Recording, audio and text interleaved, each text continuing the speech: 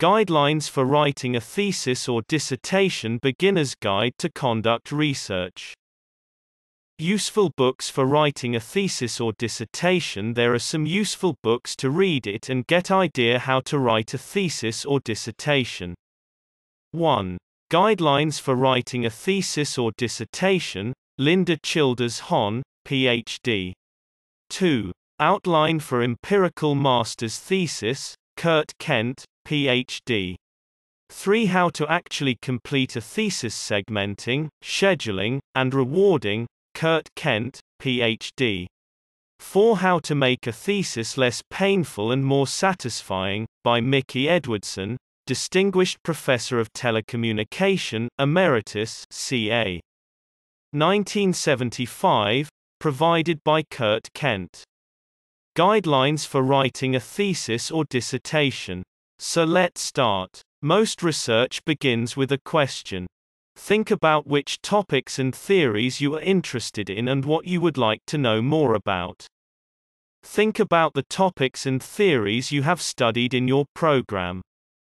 Is there some question you feel the body of knowledge in your field does not answer adequately?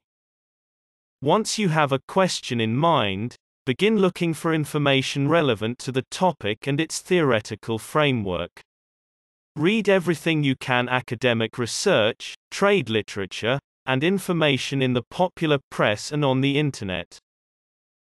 As you become well informed about your topic and prior research on the topic, your knowledge should suggest a purpose for your thesis or dissertation. When you can articulate this purpose clearly, you are ready to write your proposal. This document specifies the purpose of the study, significance of the study, a tentative review of the literature on the topic and its theoretical framework. A working bibliography should be attached, your research questions and/or hypotheses, and how you will collect and analyze your data. Your proposed instrumentation should be attached.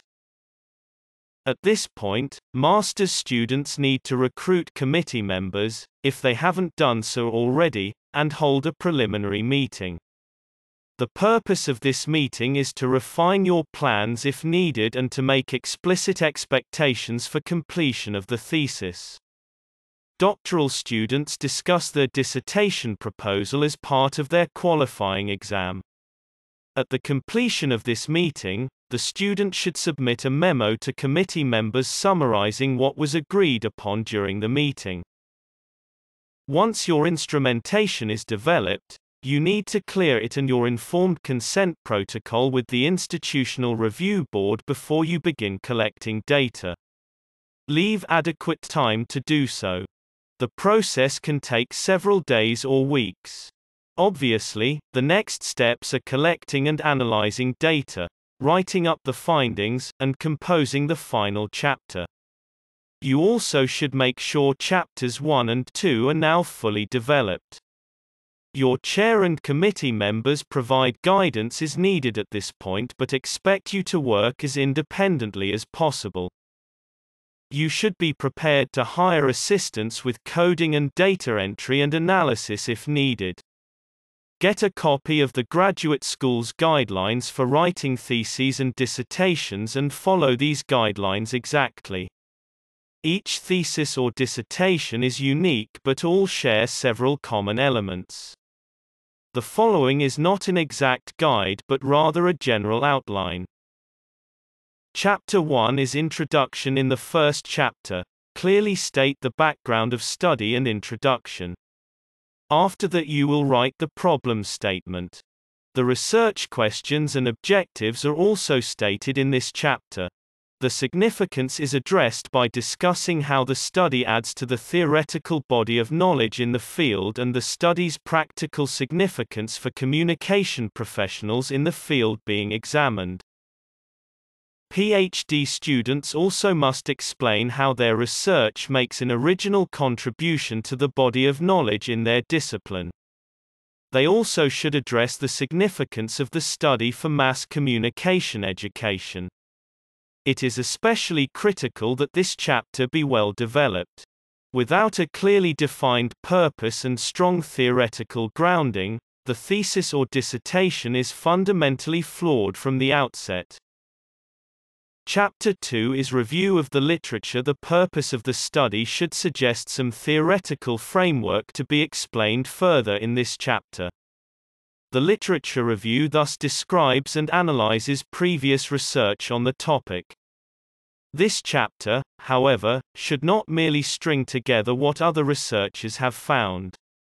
Rather, you should discuss and analyze the body of knowledge with the ultimate goal of determining what is known and is not known about the topic. This determination leads to your research questions and hypotheses. In some cases, of course, you may determine that replicating previous research is needed. Chapter 3 is Data and Methodology. This chapter describes and justifies the data gathering method used. This chapter also outlines how you analyzed your data. It describes the method you chose and why this method was the most appropriate. In doing so, you should cite reference literature about the method. Next, detail every step of the data gathering and analysis process. Although this section varies depending on method and analysis technique chosen, many of the following areas typically are addressed: description of research design, internal and external validity, description of population and description of and justification for type of sample used or method for selecting units of observation, development of instrument or method for making observations, e.g., question guide, categories for content analysis, pre-test reliability and validity of instrument or method, administration of instrument or method for making observations, e.g., interviews, observation, content analysis, coding of data, description of data analysis, statistical analysis and tests performed, identification of themes and categories, qualitative or historical research. Chapter 4 is Results. This chapter addresses the results from your data analysis. This chapter does not include discussing other research literature or the implications of your findings. Usually you begin by outlining any descriptive or exploratory or confirmatory analyses such as reliability tests, factor analysis that were conducted. You next address the results of the tests of hypotheses. You then discuss any ex post facto analysis. Tables and figures should be used to illustrate and summarize all numeric information. For qualitative and historical research, this chapter usually is organized by the themes or categories uncovered in your research.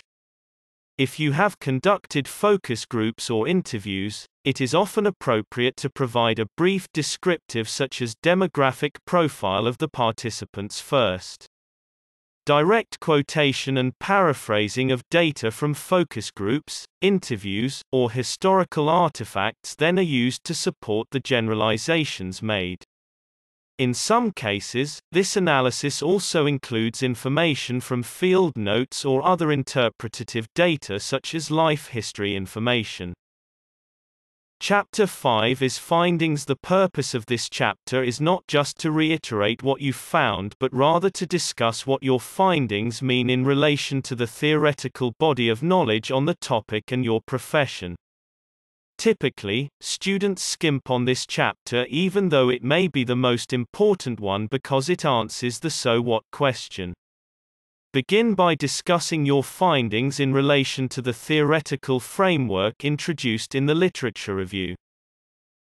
In some cases, you may need to introduce new literature, particularly with qualitative research.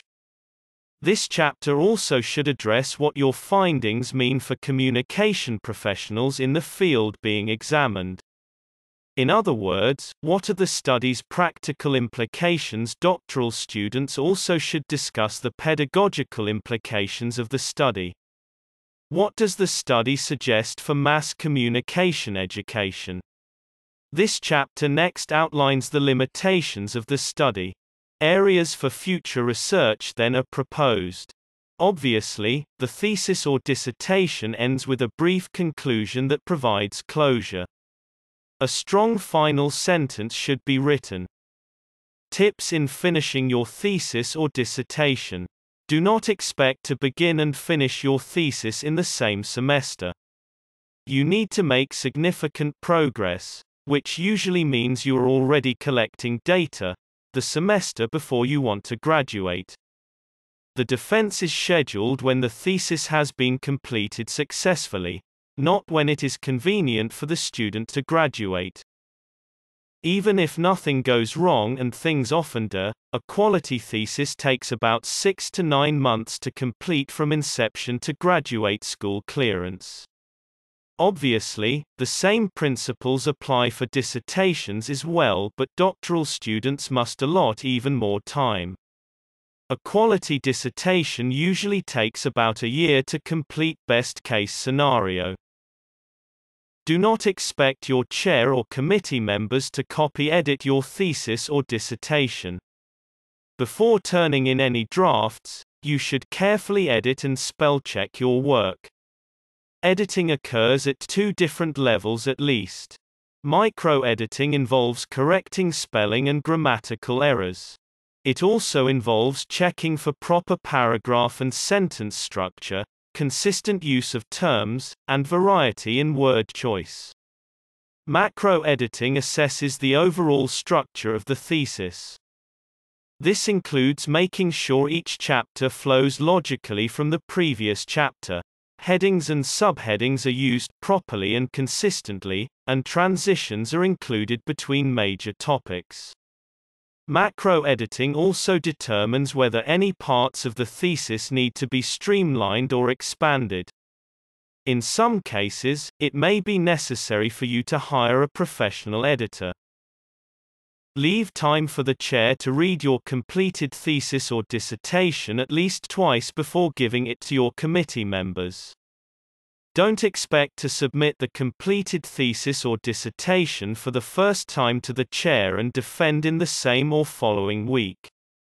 Also, it is customary to give the thesis or dissertation to committee members at least a week before the defense. It is the student's responsibility to reserve a room for the defense and to bring the signature page and the examination form to the defense. Be prepared for revisions after the defense. You can expedite clearance by the graduate school by letting the staff examine a draft of the thesis or dissertation before you defend. It is customary to provide your chair and committee members with a bound copy of the final version of the thesis or dissertation. Please subscribe my YouTube channel Thesis Helper. Thanks for watching.